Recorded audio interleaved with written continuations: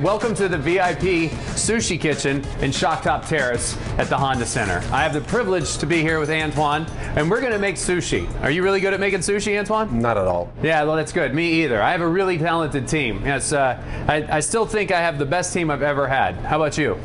Yeah, I think so too. Yeah. How about my team or your team? Both of them. Both of them. Good answer. Yeah. Good answer. So what we're going to make today is our Honda Center roll. It's all about the rice. Okay. Good news is that you and I didn't have to make the rice because otherwise we'd still be waiting on it, right? I usually do 10 times. I rinse it 10 times. He rinses it. But 8 for today, yeah, it's going to be okay. 8 is okay for you today? It's okay, yeah. Okay. So where are you originally from? Canada.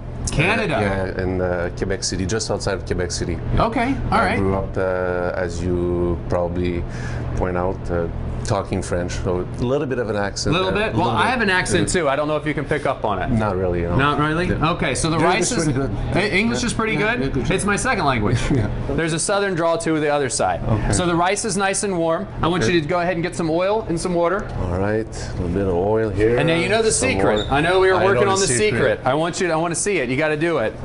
Ready? Let's roll. Let's roll. You were lubed up, my friend. That's a lot. Oh, no.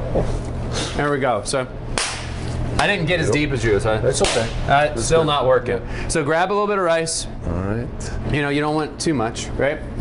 No, yeah, we don't want too much. And it goes on the rough side, and then you just kind of push it out, and we're good here. Yeah, not bad. I think I'm okay with that. Maybe you like that? Well, what do you think? A little more here, maybe? I think it looks good. Okay, there we go. So what do we do now? I would go with the avocado. What do you think? Put some slice there. Okay, we can do that, and also cucumber. I was always told, like, when you cut the cucumber, make sure that it's a perfectly cut.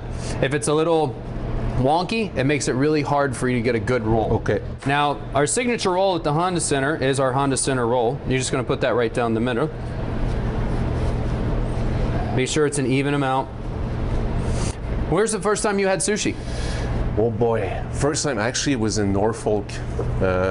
First time, that's a while ago. We were going for lunch with a couple of guys, and it was my first experience, and guys were getting me trying everything. Everything? And you just fell in love that day? Yeah, well, not with everything, but yeah, I like the basic stuff. Salmon was probably my favorite one, and from this moment, Do you like the burn of the wasabi? A little bit, not too much, just the right amount. Okay, yeah. Perfect. But I'm pretty easy. You're an easy guy? Okay, so now you're gonna roll it. Wow, you really rolled that up like a newspaper, didn't you? I didn't see that coming. I didn't expect. That's good. Just unroll it. See what you got. I'll see. Oh yeah, there you go. Oh, you squeezed it like a burrito. It's okay. It's okay. Too much. Too much. It's all good.